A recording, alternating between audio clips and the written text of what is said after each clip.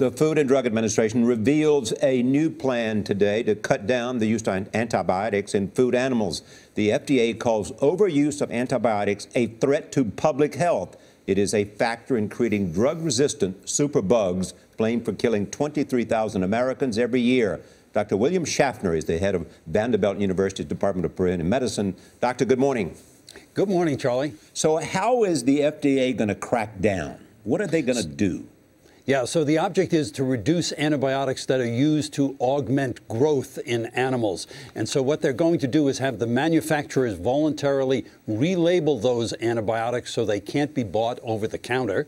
They will require a veterinarian's specific prescription on specific indications, and they're going to voluntarily phase this in over the next 3 years. My impression is that Europeans have been concerned about this much longer than Americans. Yeah. And we're just getting around to this a bit late. That's exactly right. The Europeans have done this successfully 15 years ago. But in fact, Doctor, isn't it what the Europeans have done, though, is they've actually banned the use of antibiotics only in the case of preventing disease. And some critics say that's why the FDA is not going far enough. Yeah, exactly. But we're in a compromise situation, and this is, I think, a first step.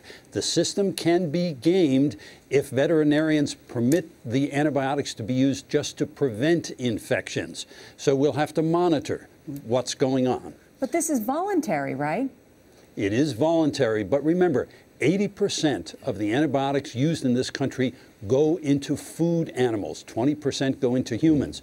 We use too much in both places. We both have to be much more prudent in our use of antibiotics. Not just here, but in other ways. Are superbugs becoming a real concern for American health? Oh, you bet, Charlie. We infectious disease doctors are very concerned about that because progressively the bacteria that we want to treat in people, because they are causing infections, are becoming resistant, and our antibiotic options are much more limited than they used to be. Right. So this is important. Thank you.